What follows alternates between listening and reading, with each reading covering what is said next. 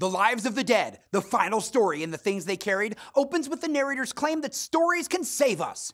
In a story, a kind of dream, the dead live again in the writer's or the reader's mind. The narrator recalls the first body he saw in Vietnam, that of an old Vietnamese man. Each soldier greets the corpse by shaking its hand. The narrator feels sick, but Dave Jensen says there's nothing to be afraid about, just a nice old man. But the dead man reminds the narrator of Linda. When they were 9, he and Linda went on a date to the movies together, chaperoned by his parents. The narrator thinks about how the soldiers dealt with Ted Lavender's death. They conversed with his body about the mellow war and the once-in-a-lifetime trip he was about to take on the chopper. They made Ted into a story. The narrator remembers there was a dead soldier in the movie he and Linda saw on their date. Linda wore a red knit cap every day at school and took some teasing, especially from a school bully, Nick, who lifted her cap during class one day, revealing that Linda was almost bald and had stitches on her scalp.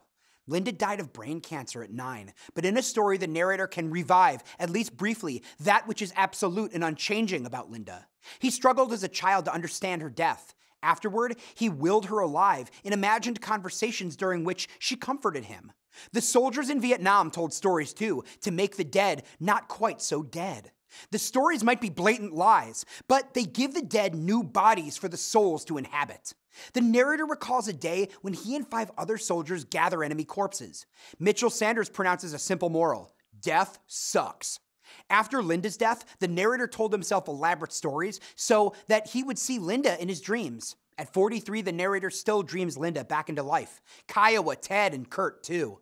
Under the spell of memory and imagination, he realizes that his stories have saved his own life. Instead of stopping Nick's cruel behavior toward Linda, the narrator thought of his reputation and pride, and he still regrets his inaction. If the story had been different and he had stopped the teasing, he could draw on that story later in life when he needed to be brave, because of the power of his storytelling. Throughout the book, the narrator tells the stories he needs to hear in order to grieve the dead. The stories may not always be accurate, but if they convey story truth, the feelings that surround events, the essence of the people involved, they do their work.